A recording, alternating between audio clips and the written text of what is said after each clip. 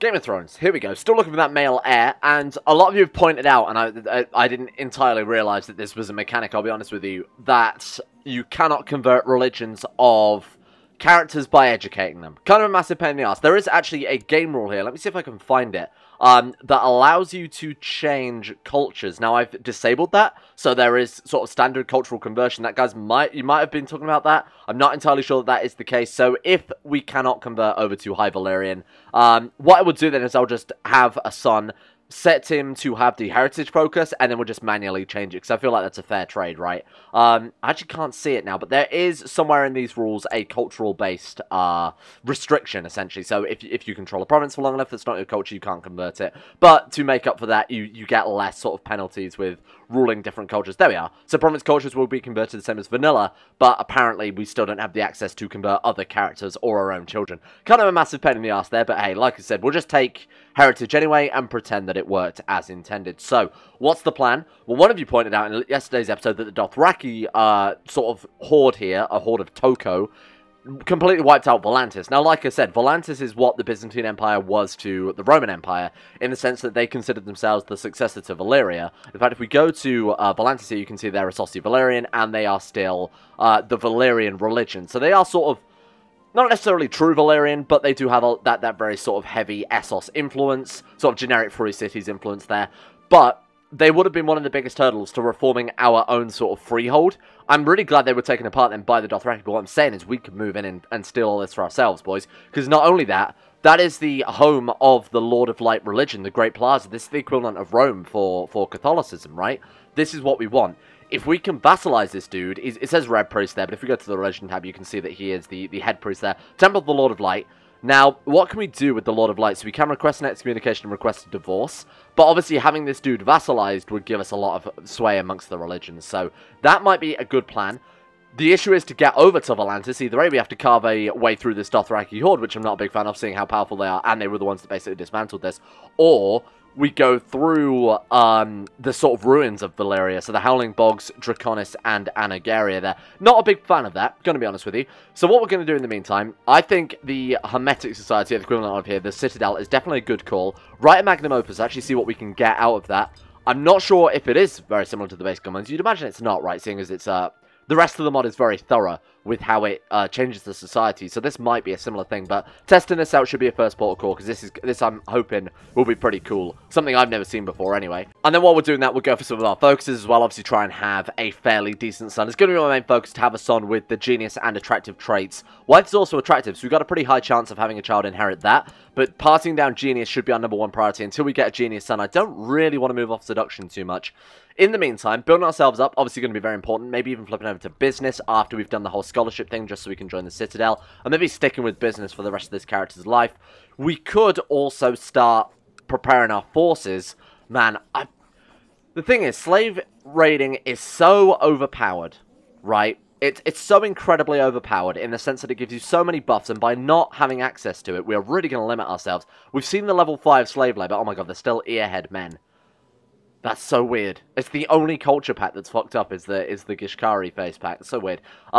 Yes, slave labor gives you so many bonuses. We've seen it last time. Minus 50% to build time, minus 50% to build cost.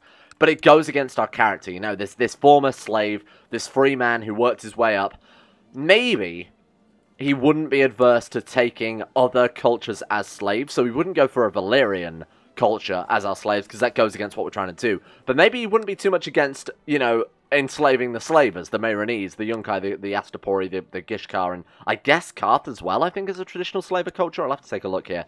But seeing as Valyria itself is a traditional slaving culture, as it says there, I wouldn't be too adverse to doing that. It might be a good idea to try and launch some slave raids on these places and see if we can't grab ourselves some helping hands here and there. Can we do that against the Dothraki? I think it's just any... Holy shit, we can. It's just any foreign culture, isn't it? Seduce Toko. Maybe not. What do we need, then? So they have to be... coastal. Oh, yeah, target is coastal. Right, okay. So we could go for...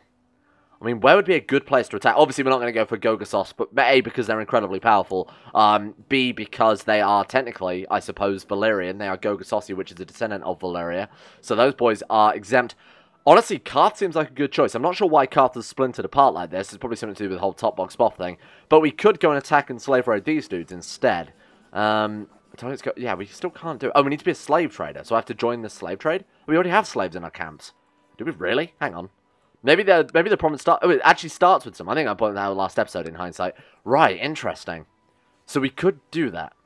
This is very strange. I'm not sure why we have the ability to elect someone as the head of the Empire of New Valyria. That's very strange, because it is prompting me to nominate a successor, which is odd, because obviously there isn't anything in line to that. That empire does not exist. I guess we'll just ignore it for now. Yeah, weird. Why would that be asking us to do that? Who knows? Anyway, my wife, Shara, is pregnant. Incredible. So, some of you pointed out last episode I got the wrong character. I said this was the one that flew to Sothorios, and actually, you know, it wasn't. It was completely different. I was right, however, that it is one of the daughters of, one of the bastard daughters, one of the many bastard daughters of Aegon, the Unworthy, Aegon V, who had many, many different children. Those of you who watch the show might recognize Brynden Bloodraven here, the three-eyed raven, the one that trains Bran to Greenseers. You can see their green dreams, and apparently Crow follows him around. So this is the Greenseer there. He's also Old Gods as well, which is a nice little addition. So she's one of those many bastards there, and was apparently in love with the three-eyed raven. So I was getting my characters confused. To be honest, all the Targaryens look the same, and they're all named the same as well. So that's not my fault. Do we want to buy our wife something nice? 5 gold. Well, to be honest with you, I'm going to say no, because I'm saving up the gold so that we can go on a foreign tour this episode and see what we can find out there in the world. Might get some cool armor. Oh, my slave ally has given birth to a child. She named him Rolly. Great, thank you. What I want to try and do, like I said, is go out, get some good weapons and armor, at least get some maybe combat experience I figured could be valuable for this dude. He's only got 10 martial, he's also in a completely untrained fighter, so that's not a bad idea. We're going to flatter our wife. She doesn't need new clothes. We actually can't afford it at all. Oh shit, a son. This is good. I want to save about 100 gold, because that will give us the best, sort of the best tour for our money's worth. You can save up 150, but that for us is quite a lot of cash, things we're only making 3 gold per month. Brapaeryan Zapaeryan. He's a genius.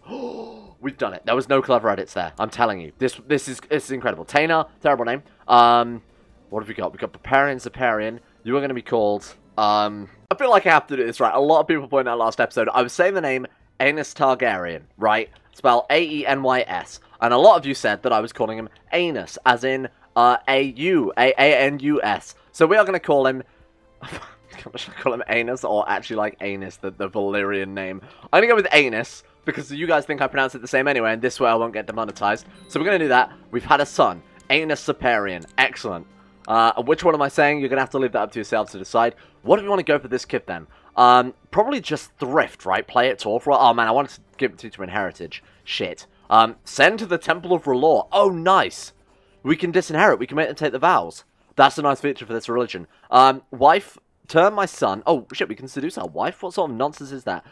Wife, turn my son into a traditional... good High Valyrian, teach him the ways of your people, and the ways that have been forgotten by the Illyrians. She will be mine. It's a little bit late for that, but we might as well try it anyway. Meet in my room, my lady. Let our love grow. Hey, that's made our lives a lot easier. Hopefully many more children will come of that. Sweet. How old is she? 40. Obviously, the attractive genius son would be the best thing we could get out of this. I don't think it's going to happen too much. Now that we've got a genius son, I'm kind of happy, like I said, to move away into something else. Ignore him. I'm captain trait humble, and also I would like to go on this little trip that we've got going on. So, what's next? Tame a dragon egg. Holy shit. I feel like I have to do it, right? Improved combat ability. Probably not a bad plan. I was talking about that a second ago. Create a treasury. So here's what I'm going to do. I'm going to go create treasury. Because when we're on our little adventure, when we're on our foreign tour, there is a high chance of getting a weapon or armor. And then we'll also go for the business focus whenever the hell we can get that. Oh my god, 2 years' time. We'll go for the business focus whenever we can do that, so that we can earn enough money to obviously go on our tour and buy any trinkets we find. That we killed 2 birds with 1 stone. Well, there we go. There's some story there for you, you book nerds, you Game of Thrones book nerds. King Aerys Blackfire. Oh, sorry, just regular Aerys Blackfire. It's news from King's Land, apparently. Aerys Blackfire demanding a trial by combat from his captor, King Aelor Targaryen, but was slain by Brynden Targaryen. So is that the end of the Blackfire house already? Oh, 7 living members. Jesus, there are way more. Of course, Daemon got around a bit, didn't he? So the last surviving member of House Blackfire was Malus the Monstrous, who was killed by Barristan Selmy, actually, of all characters. So that's not for another, like, 50 years' time or so from this date in particular. Father, cause... Oh, God, I forgot I called her this. Called De Haceris, pulling my arm, pleading to play with her latest toy. That's a legitimate High Valyrian name, please don't laugh. Copyright, copyright, do not steal my memes. Neglect your responsibilities for Dei Heiseraceris' sake. Or sake. She might be a drunkard. Lord Brapaeryan opinion of her changed by 70. Wow. 20%. Why would I not do that? Neglect her? Why would I do that? What's the downside to doing it? Neglect my responsibilities. I don't know what that is. Anyway, let's see what the outcome of this is. Boom. We gain the trait kind, which is incredible. I don't think she got anything out of it. She might have got some stewardship. I wasn't really paying attention. Like I said, she's the backup character, right? If anything happens to our son, or if we really want to metagame it, we flip it to Agnetic Cognatic and play as the daughter instead. Gain the trait charitable. Honestly, charitable's good. We didn't get it, which is a real shame. Oh, she actually did change clothes. Did you see that? That is some crazy attention to detail there. Well done, game. And once again, Shiera is pregnant. Excellent. Right, let's go for that genius attractive son. Dainano is apparently plotting. What are you plotting against? What is this? She wants to become spy master. She's clearly not doing a very freaking good job, so we're going to throw her in prison. And then I'm going to exile her? Am I allowed to do that? We have control of everything, don't we? Yeah, we absolutely do. Okay, so I could exile her. Although she hasn't got any gold. Does anybody want to ransom her? My god, this interface is horrible. Yeah, does anybody want to ransom you, though? Call her for trial. Could enslave her. Although she is a courtier, so we would increase our tyranny there. Let's just leave her in there for a while. Let her think about what she's done. Right, okay, so we've almost got enough gold. Oh, shit. Oh, no, he wants to buy... Oh, wants to purchase one of my slaves. He lays a hand on... Harm? Is his name Ham? Harm Odysseus' shoulder. Excellent. He is my treasurer, though. We could sell him for 40 coins. No less. Please? He agreed to it. Holy shit. Well, that's bad because we're missing a treasurer, but hey, that means we can now go on the longest foreign tour, which is great. Where is that then? Go on foreign tour. Oh my god. Is it... Can we only do that if we're younger than 30? Have I just bamboozled us? We're fucking 30 on the 9th moon. Oh my god, we've been 30 for like 9 months now. Well, that's the end of the foreign tour. Well done, team. Good job. For fuck's sake. On the plus side, we can spend this money on more useful stuff like, you know, a castle town to actually bring in some taxes so we don't have to keep sitting around waiting for some money. Oh shit, we've already got a replacement dude. Welcome. Taveron. Whatever the hell your name is. It's all the same name. It doesn't matter too much. And the son was born. What is he like? He's attractive and sickly, right? Of course that we would get one fucking son that's genius, one son that's attractive. Sure, Daemelon. Terrible name. You're going to be called, I feel like I need like a randomizer, like a Valyrian name randomizer here. Tell me that's not the best name you've ever seen. Tell me. I mean, it is, quite clearly. I thought that all the Valyrians have kind of, like, edgy names. Like, what the fuck kind of name is Draconis, or the Howling Bogs, or, like, there's one that's the Demon Pass? Yeah, there it is, Demon Pass. These guys are really not thinking it through, so I figured we'd go for edgy names. Court Physician Daryl is worried about my newborn son, Darksteel Shadow Dragonlord. Of course he is. You must attempt to save my Darksteel Shadow Dragonlord. That's so good. Oh, shit. Well, there we go. House Blackfire was founded by Demon Blackfire after he was legitimized by his dying father and granted the sword Blackfire. So that's, like I said last episode, Aegon V's bastard sons there, legitimized on his deathbed. Apparently now trying to take back the throne. Fair enough. Long live the true dragons, or we can say they're nothing more than bastards and exiles. I'm going to say, long live the true dragons. Good for you guys. You don't go for it. Are they actually going for it, though? Aegon Besteel, not a Blackfire, unsurprisingly, but is head of the Golden Company, which were founded to try and put a Blackfire on the throne. In fact, if you play as a Blackfire in the Game of Thrones mod and take the Iron Throne, the Golden Company will be disbanded. So it's like the world's biggest mercenary band is gone just because he took the Iron Throne. Little shitty. Holy shit, he's got the sword. I want that. Steel artifact. Not there. Damn it, that's a real shame. Did I not install the artifact stealing mod? That's unlike me. Apparently not. Right, let's do it. Let's join the Citadel so we can at least get something done with this character's life. Even though he's not going to be able to do much, we need to start founding this High Valyrian dynasty. Pass some books down to them so that the Hermetic Society is hopefully going to be very useful for that type of thing. My god, we don't have enough money for an observatory. I forgot what this game was like without all those extra buildings added. We're constantly poor. Now, one thing I do like about the scholarship folks in the Game of Thrones one is that you will be, like, people will come and offer to sell you books. Now, I mean, it's going to kind of ruin the whole observatory thing, but I'm going to take it. So the Rogue Prince is added to our treasury. Does that... Oh, 3 artifacts of quality too. Jeez, I didn't know that that was the prerequisite for that. Okay, fair enough. You know what? This will make it a lot easier in that case. This boy bought one of our slaves for 15 gold. Thank you very much. We've got the Rogue Prince that gives us Monte Prestige and it's quality 1. Well, that was an absolute waste of time.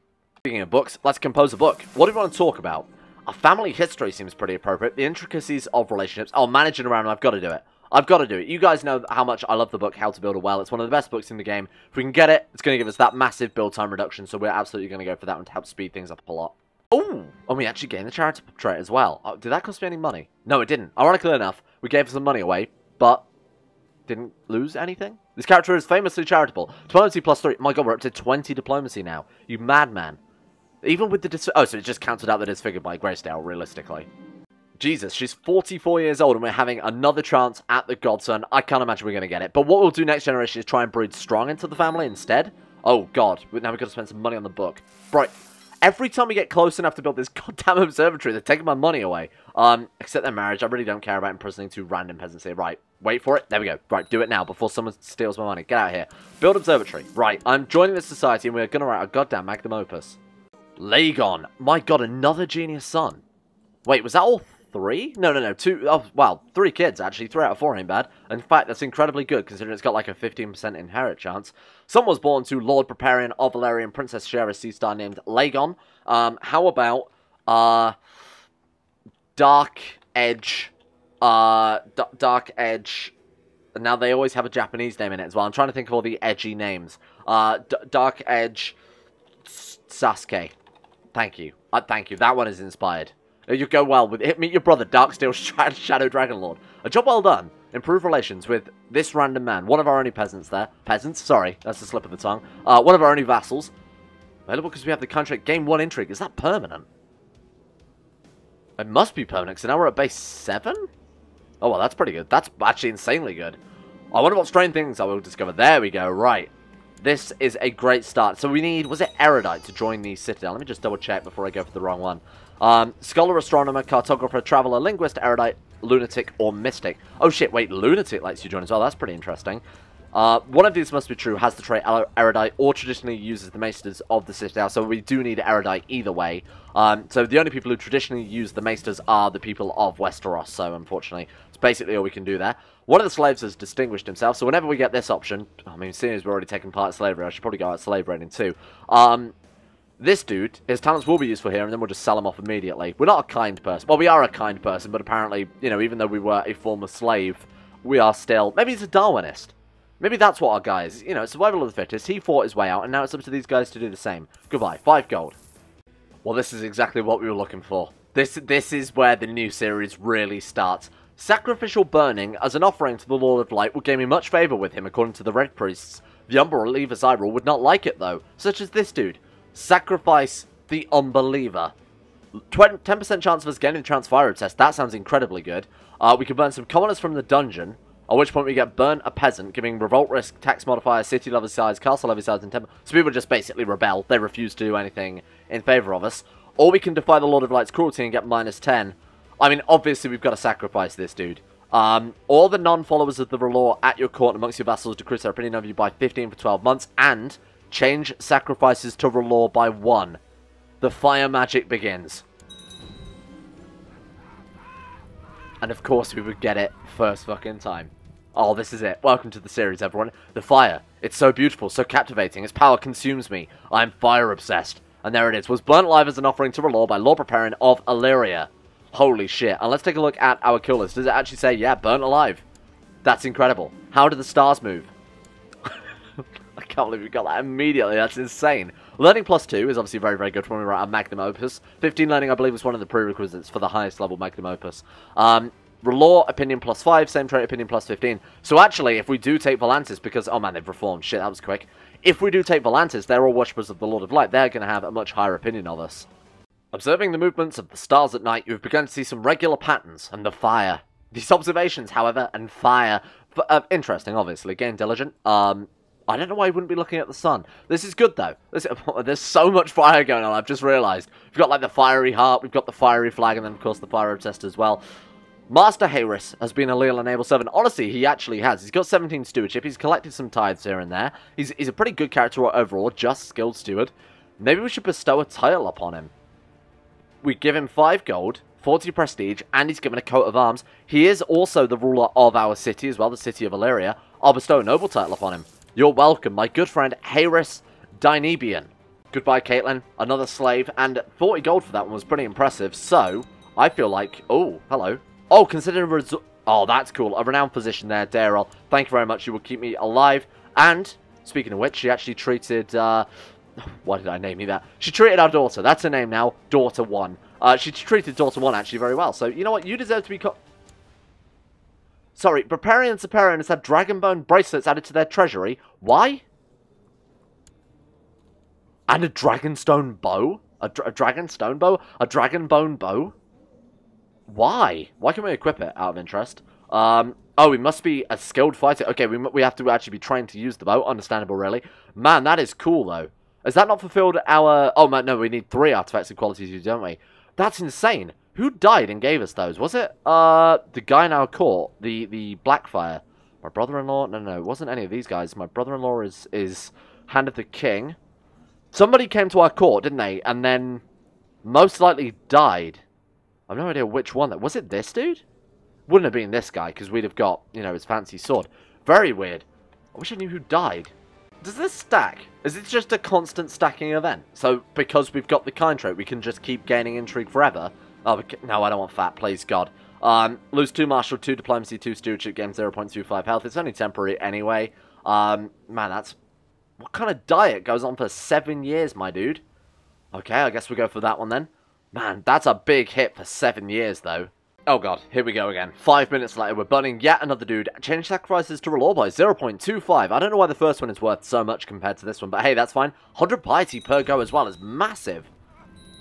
Oh, shit. And there we go, right in queue, working in your observatory. Lately, you've been frustrated by broken equipment, weeks on end of cloudy weather, and frequent interruptions by curious intruders and animals.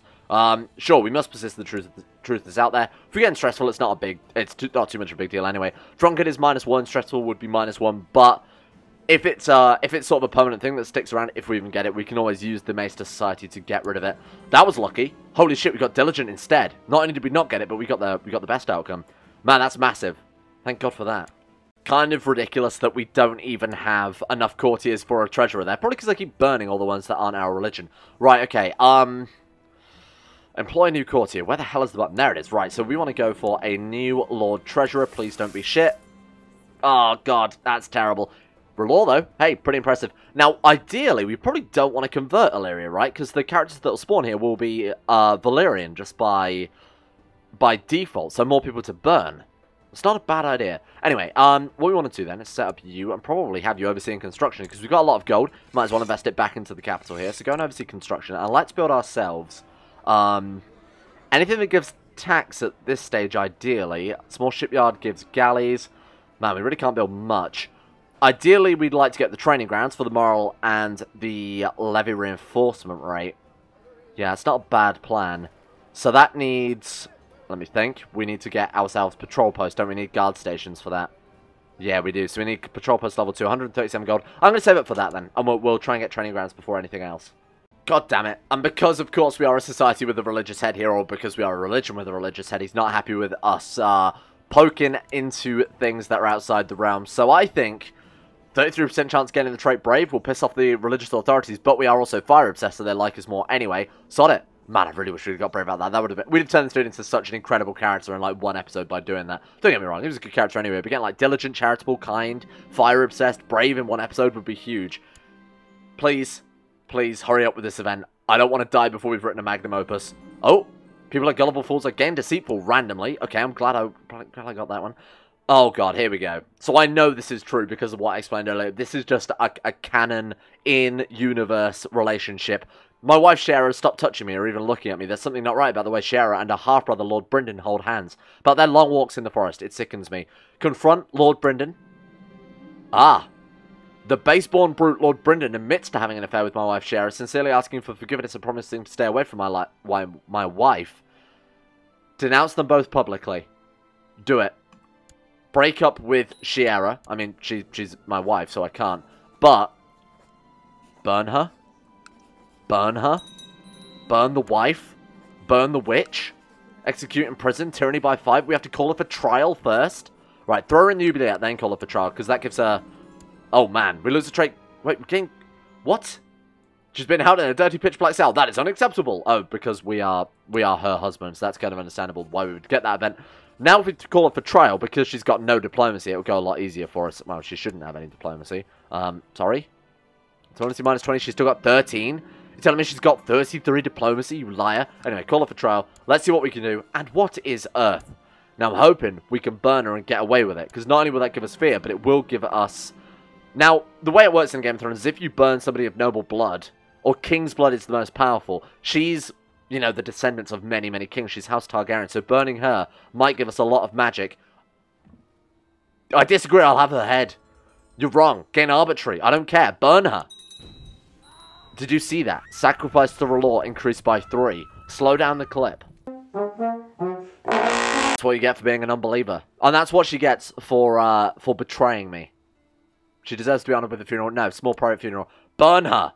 Shaera Targaryen's been sentenced to death, and you have commanded, it's commendable. She be burned alive as a warning to your enemies. She's tied to a stake and a fire lit beneath her. Her screams went on for many minutes until she finally died.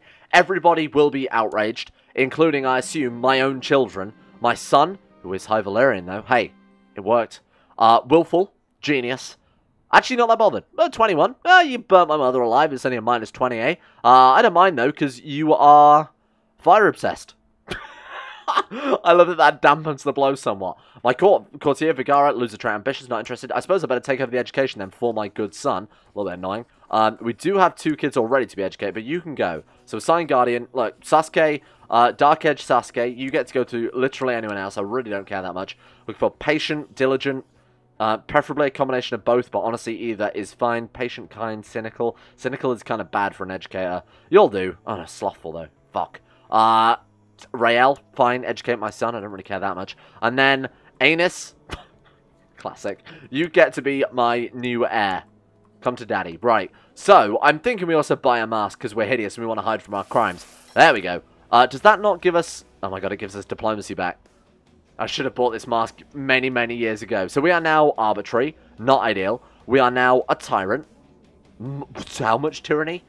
We've got level 3 tyranny, so it's you get 5 for every level of tyranny, so because we've got 15, basic maths tells us that we've got level 3 tyranny there. That's absurd. Holy shit. That's good. My lord, your son Anus is responding well to my tuition. He's that fucking name every time he's going to kill me. He has improved his skills and advancing his knowledge every day. Your humble servant, Daoril.